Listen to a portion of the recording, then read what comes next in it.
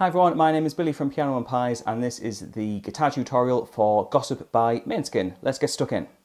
So there is a guitar riff and what we do, we start on the A string and we play 2 open strings and then go up to fret 3. Then we go to the D string with fret 2 before we go back to the A string with 3-2. So we have, we'll do that one more time. Then we go to the E string, which I should have mentioned earlier is in drop D. So if you're in normal standard tuning, that won't do unfortunately. You'll have to get this to a D string, which should sound like this. And when we get to that string, we have to play 0, 0, 3, so similar to the A string. Then an open A string, back to the 3 on the D string now, that dropped D string, and then a 2. So we have this new part. Putting that with the first part, it sounds like this. Slowly, it goes like this.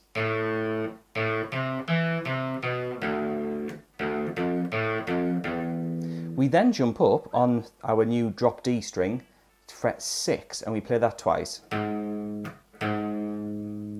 Then we have to move up to the A string to fret 2, D string 3-2, and then back to fret 3 on the A string. So slowly 6, 6, 2, 3, 2, 3. So putting that with the first 2 parts.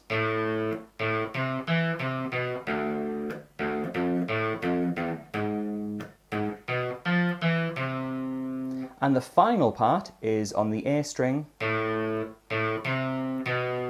which is 0, 0, 3, 2. Now that guitar riff is going to loop round quite a few times. On the screen I've wrote how many times because I've forgotten off the top of my head. Moving on to the next part.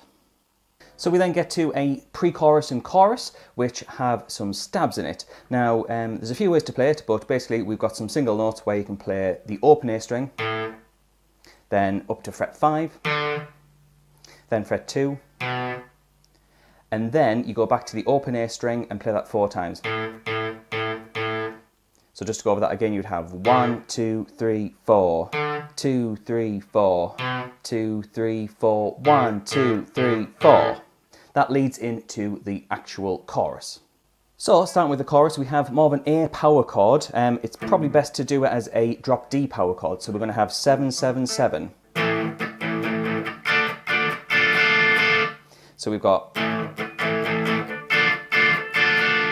now that there is a D minor power chord, but also I'm adding in the third, so I'm making it more of a bar chord. If you want to do just power chord, that's fine. But getting in that note there, I'm pretty sure I can hear that on the track, so we've got. So putting that with the first chord, we have. Then we go down to fret 2, which is just another power chord, and then we go back to. And then there's a little descend, which is 10, 9. So altogether we have.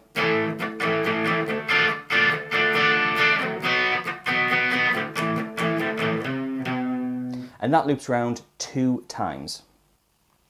Just before we move on to the next part of the song, I just want to say thank you to the people on the screen. Those are my patrons, and they support me every month. If you find my stuff useful and you want to show your support, head on over to Patreon. There's a link in the description. However, on with the track. At the end of the chorus, there's kind of a quieter part. You can see the drummer goes to just like a bass drum pedal, and the guitar kind of goes a little bit quieter. It's the same type of chord, so we've got the. And then it goes down to fret 3 and then to fret 2. So you've got.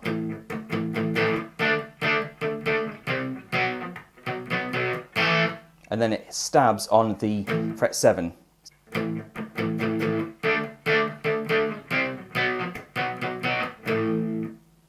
So we then get to the guitar solo. That's featuring Tom Morello, who's an amazing guitar player.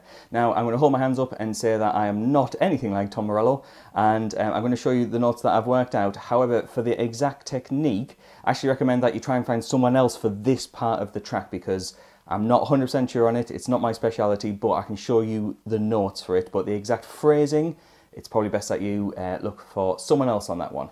So, what we have is... So we have fret 14 on the G string, 13 on the B string, 17 on the B string.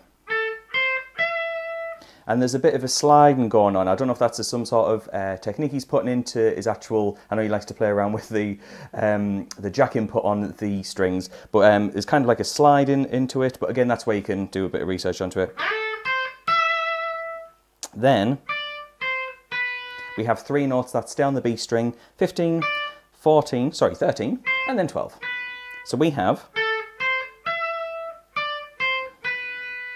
The next part is back on the G string, 13, 12 on the B string, 15 on the B string, followed by, which is 13 on the B string, 12 on the B, and then 10 on the B. So altogether we get this.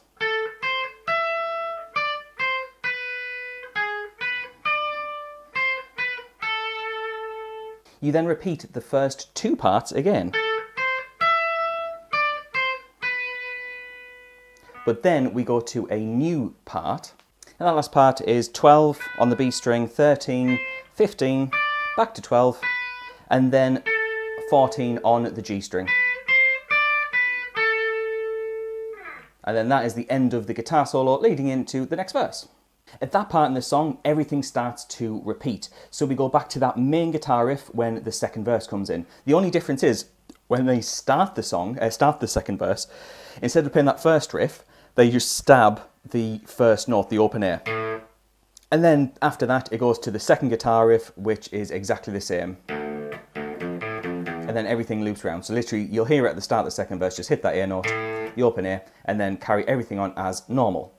It then goes to the pre-chorus and chorus, exactly the same as what we did earlier. So job's a good one. So after that, there is a big improvised guitar solo by Tom Morello. I'm not going to go into it on this video. However, after that, it goes to a chorus, which is just the same chords as you played in the previous chorus. You just kind of give it more strumming, really.